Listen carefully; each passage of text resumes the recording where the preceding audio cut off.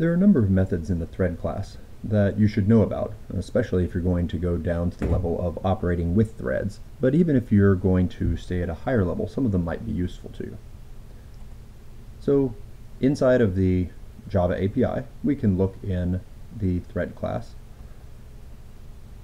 and see the various methods that are in here. You'll see some of them are deprecated. We'll come back to those. Some of them in Java, the things that would be in a companion object in Scala, are labeled as static, which means you can just call them on a general thread. And one of those includes, for example, the current thread, which gives you back a thread object for the thread that happens to be running at that time. We'll talk about some of these and how we can use them. The first one that I really want to look at is one of the more useful ones if you are working at the level of threads, and that is join. Okay, so as the description says here, waits for this thread to die. So it basically blocks on the current thread until some other thread has finished, and you can also call it with delays, which tell it how long it's willing to wait. So I'm going to make a new app. I'm going to call it threadSum. The idea here is fairly generally applicable, but I want to use a specific example of summing up the values, say, in an array. So I have my nums, which is an array that we will fill with a bunch of random numbers. I'll make it big enough that maybe being parallel would work. Make it useful. That's probably actually not big enough, but it's good enough for our purposes here. And the idea is that I want to sum this up. Now, we all know from the previous videos that if I just stick this in a par for loop, so I have some var sum equals 0.0, if I run through some loop that is a parallel loop and I add these all up, I'm going to have race conditions, and the sum is definitely not going to be the right value. One way to do this correctly, though, other than, so we showed how we could use synchronize to get the correct answer, but then it's going to run very slowly. Another way is to give each thread a chunk of the work to do and have them each build their own sum. So we could make another array called sums. Let's actually go ahead and val num threads, so I can say how many threads I want. I'll go ahead and make it 12 for this. Sum, or how about 10 will be a nice round number for what we're doing. Sums is a new array that has num threads elements, and all the values start off at 0.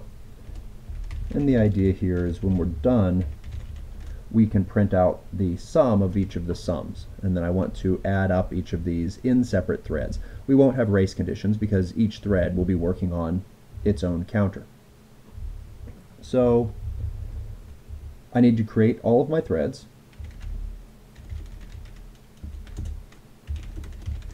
So we're going to make a new thread for each one of these,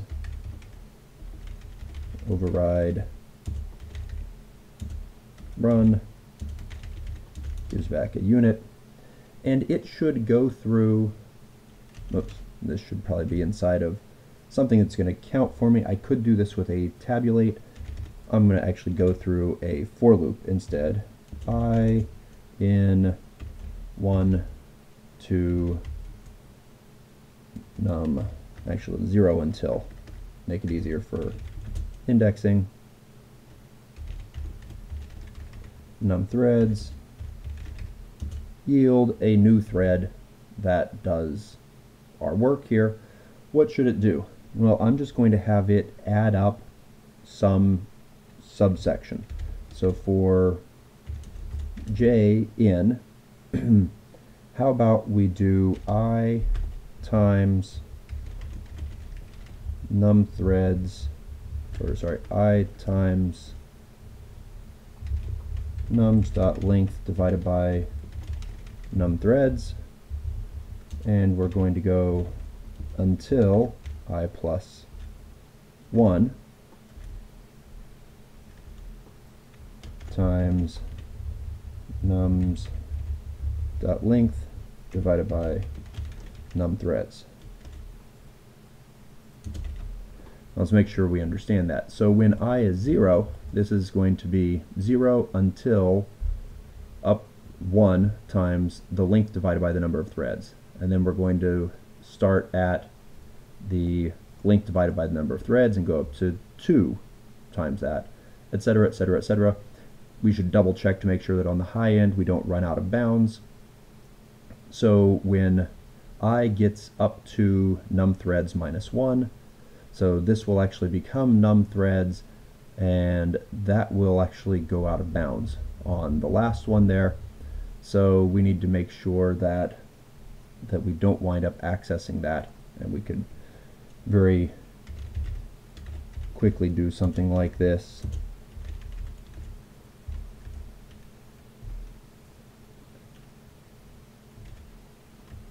And that should give me should give me an exception, except didn't actually print it out 0. What happened there? Well, let's try that again. Okay, make sure. Yep, still 0. We'll call one of these helpful little threading methods. Interesting. Pause for a full second. Oh, we never started our threads. Threads dot for each underscore dot start. I'm going to comment that out because this is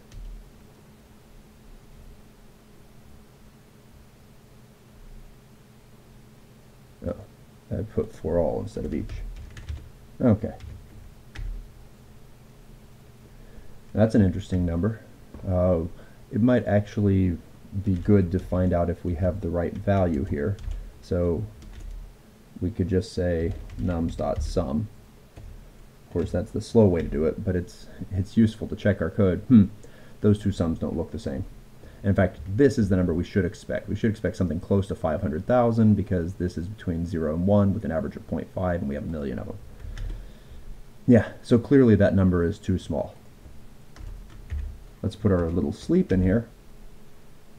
That's too little of a sleep. A little bit more of a sleep. Those look like the same, almost the same number. Though these are doubles, so the order of the math could change the very end here. So we won't actually worry about that. We're just going to worry about like the first 4 decimal places. Those two are the same. Though this is a good way of showing the fact that doubles are not infinitely accurate, because these will always be different just because of the order that we're adding things up.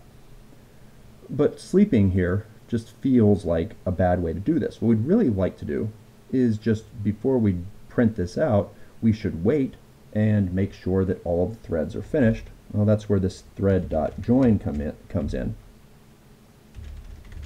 So we're going to do a for each and join them all. So remember, this join call pauses or blocks the current thread until everything else has, or until the thread that it's on has finished, and then it keeps going. So we don't have to arbitrarily find a sleep that happens to work some of the time. This allows us to know exactly when the threads are done.